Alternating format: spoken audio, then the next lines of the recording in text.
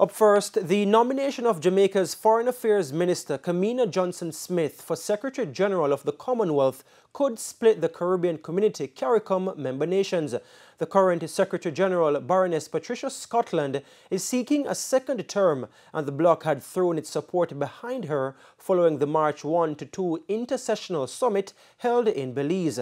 According to the Caribbean Media Corporation, Antigua and Barbuda's Prime Minister Gaston Brown has described Mrs. Johnson-Smith's candidature as a monumental error, which he said would only serve to divide the Caribbean.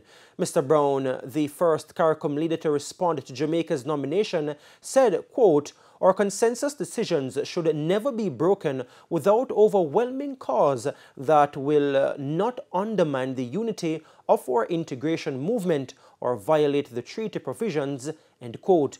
In a tweet yesterday, Mrs. Johnson-Smith said she was deeply honored and humbled to have been nominated as Jamaica's candidate for Commonwealth Secretary General.